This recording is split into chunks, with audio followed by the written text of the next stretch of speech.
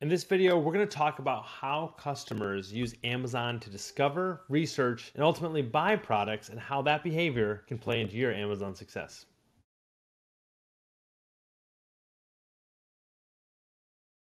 So why do customers open the Amazon app on their phone, right? Like they ultimately just go to it automatically. If you're like me, you don't even think about it sometimes, right? You can't argue with the consumer behavior. They've been ingrained just to go to Amazon to purchase something. I'll use a couple of examples. My printer ran out of ink the other day. Where did I ultimately go? Immediately, Amazon app on my phone, looked at the ink I bought last time, purchased it again. My kids are making lists for the holidays right now. How are they doing that? They're literally just taking links and saving them from Amazon to give us, right, of things they want to buy. So it's funneling down to our children. But this is how the behavior that customers have if Amazon is ultimately the go-to engine for a lot of customers' purchase behaviors, right? So when thinking about how customers actually discover, research, and purchase products, you kind of have to break out the different phases into different realms here. So we've got the discover part, right? Where they're looking for things on maybe platforms like Instagram, Facebook, TikTok, and they may be being exposed to a product somewhere digitally. Maybe it's not digitally, maybe it's on a billboard somewhere, maybe it's in a store display. But that's more the discovery part of it, right? And then they've got the research part. The research part where they find out more information. They're going to sites obviously like Google, typing it in. Maybe they're looking at a site like the Wirecutter, owned by the New York Times, for a ton of reviews on different kinds of products. And they're maybe using Google or another platform to also compare prices. And then you have purchase platforms. Purchase platforms obviously being like Amazon, but also other e-commerce marketplaces like Walmart or even a brand's own store on their website. And if you think about it, those are three different behaviors, but Amazon can frankly kind of encompasses all of them. Obviously, they're the purchase platform, but a lot of customers will start their searches on Amazon to discover new products and obviously research products. Reviews, that we've talked about before, are a huge component of the Amazon ecosystem. Customers want to know what other people are saying about a product. They want to read those reviews. They want to know what they like, what they don't like. They want to look at pictures, videos, things like that to ultimately make their buying decision.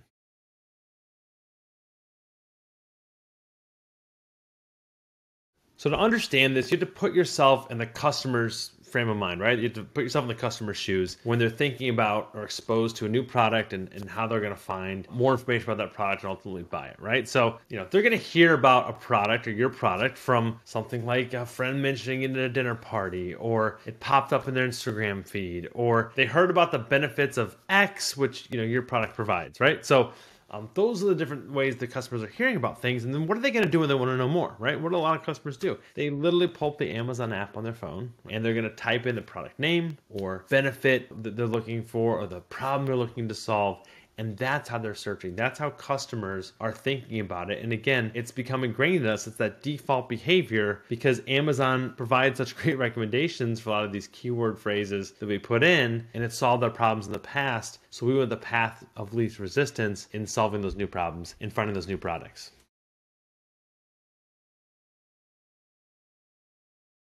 All right, so let's take a look at this from a practical example, right?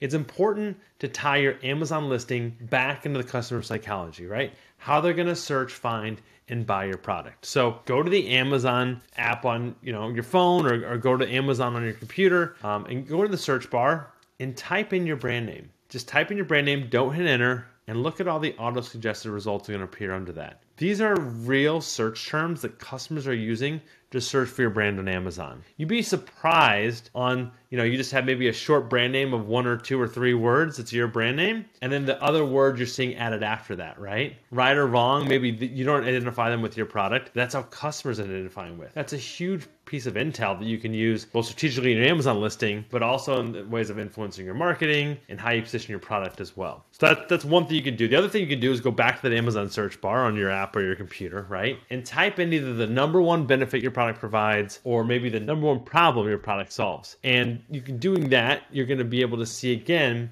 different phrases and how those are done, the auto-suggested results. But once you do hit enter on that one, right, you're actually going to see what products show up first for that exact problem or for that exact feature, right? And you're going to be able to see how are maybe your products in the top, 3, great, right? On the search results page. Maybe you're in the sponsored listings as well, but maybe you're not in any of that. Maybe you're on page 4. Look at those initial pages that you see on page 1, those top maybe 5 results. Just pull them up in new tabs and look at each one and just kind of take some notes on why it's an appealing product for that problem or feature, right? How they're solving for that. And look at what their Amazon page looks like. How are they presenting their product, right? What kind of images are they using? What kind of text are they using? And how are they conveying that? What's their price point? How many reviews do they have? And you're not going to be able to match them maybe one for one and all that stuff, but the more you know and understand on that customer's default behavior of going to Amazon, the better you can manipulate Amazon to work for you rather than against you. So now that you know how customers are discovering, research, and buying products, helps you understand how customers are using Amazon and how that plays into that whole process, right? Again, Amazon is a platform that can do all those things. And for a lot of customers, they start with Amazon. They don't start with Google search, or they don't go to the brand's website. They, by default, go to Amazon. And the more you can understand that and understand that behavior, understand the types of words customers are using to search for your products, right? And how they're finding you